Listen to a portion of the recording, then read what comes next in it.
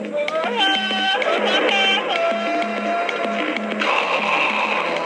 guys, Gary Kong Elkerton here.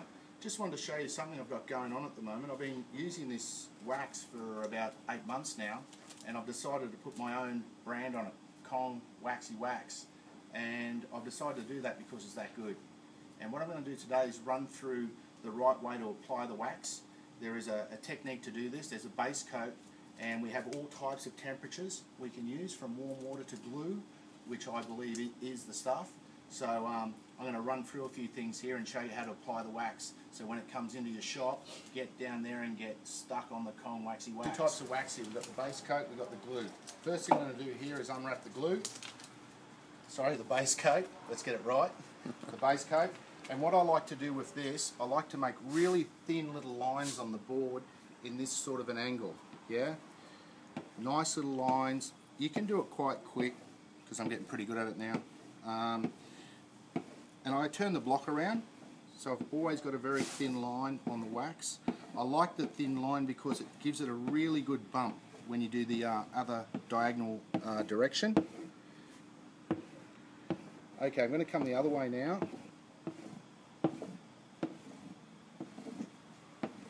And remember, they don't have to be really close.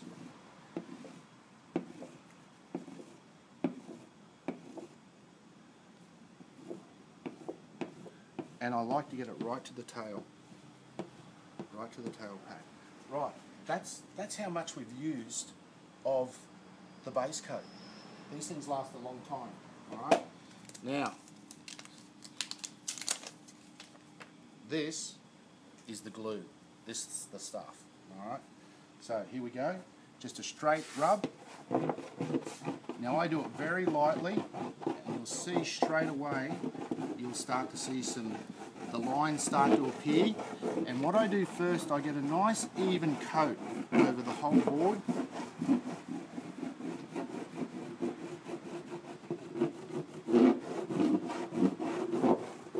Nice even coat. Really starting to see the lines now. Now what I'm going to do now, I'm going to do this rolling motion with the wax.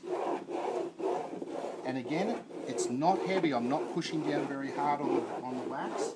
I'm letting the wax apply by itself.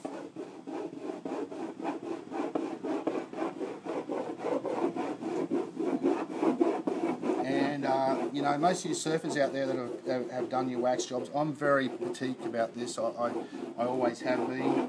And you know, I change my wax for different temperature surf. Like I said, right now we're using the glue, and this is one of my all-time favourites. Now we're really starting to see some beads of form here.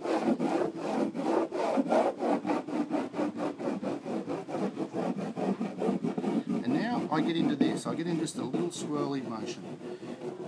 And what that does, all those little lines and little spots there that have connected, they really start to get the bead up. A bit of depression there. I've been surfing the small pump out here today. Oh, here we go now. This is what I love. Now I'm going to get straight back into my big, long strokes.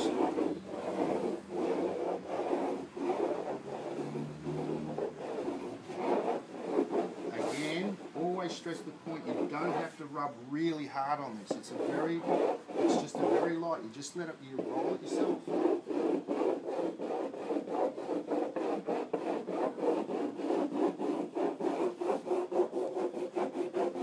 Right, now, the great thing about this wax is, now that I've done the base coat, and this is the special thing about this, how these guys have got it that good, this stays planted. It doesn't move. When I finish a surf, I might have a little bit of indentation here from my ribs because I've got big ribs, but the whole bead thing stays. It doesn't smudge, it stays the same.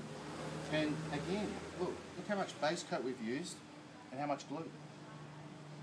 And, you know, personally myself, I like just a little bit more than that when I wax my boards, my first wax. But the good thing about this again is when you come back the next day, it's the same thing, it's all the same, and it just keeps building up.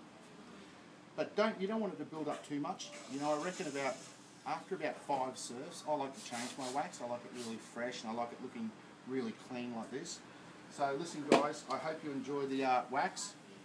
It's going to be out really soon, and I'm very stoked to get this into Australia and the world, and it's going off.